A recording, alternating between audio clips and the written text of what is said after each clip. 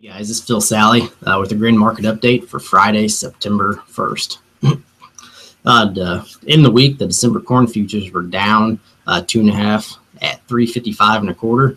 November bean futures were up 4.25 at 949.5, and December wheat futures were up 4.25 at 438.75.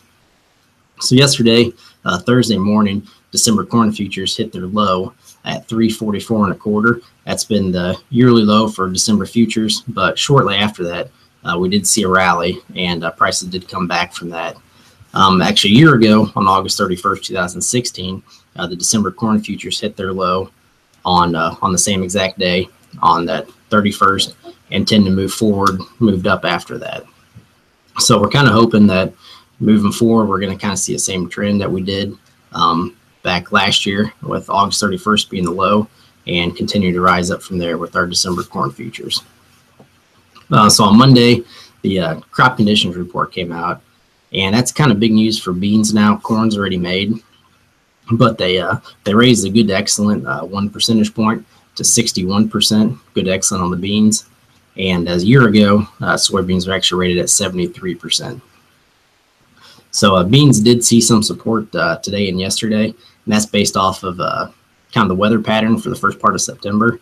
So they're talking about kind of being dry for at least most of the Midwest, and that's real important because we're in the last couple weeks of beans finishing out till they're done growing. So we could see some volatility in this market with the talk of an early frost, and that'll probably be mostly for beans, a little bit of corn. But corn's pretty much already made, but the early frost in the beans could be detrimental to the yield. So we could see something, the USDA, if that were to happen, could see them drop their yield on that. So down south, corn harvest is it started slowly. It came to a halt with all the rain post this hurricane. So we didn't, the market didn't get to see too much fresh information coming off the combine.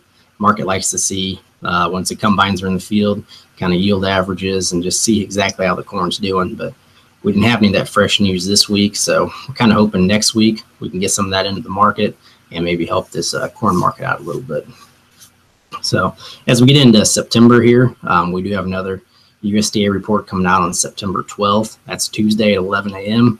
It's a crop production report, supply and demand, and we'll also see if the USDA is going to adjust their average for yield for corn and beans for this harvest.